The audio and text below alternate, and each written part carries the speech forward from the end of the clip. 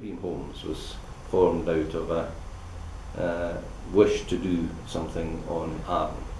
It goes back to original plans to develop the Sannox church site, which was owned by the United Reformed Church, had been out of use for quite some time, and therefore we decided that it would be a good idea to do something with the site.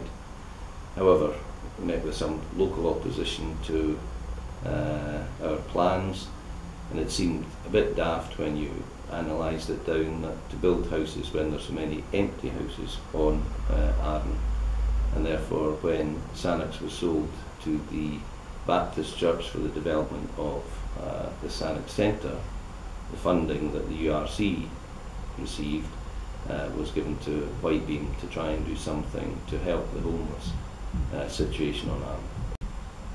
The idea of Whitebeam is for us to buy up some of the empty properties on the island and to form our own organisation with the help of local organisations to rent these out to people at, we'll call them sensible rents. Sensible rents versus the current position on Arden, which tends to be short-term, fairly expensive rent.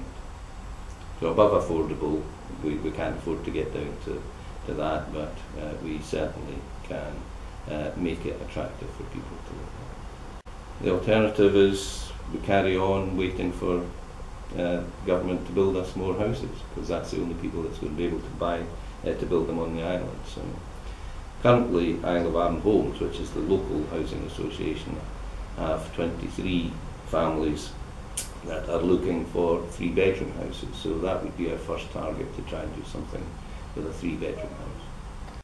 And I'm delighted to say we've managed to secure our first property in Brodick.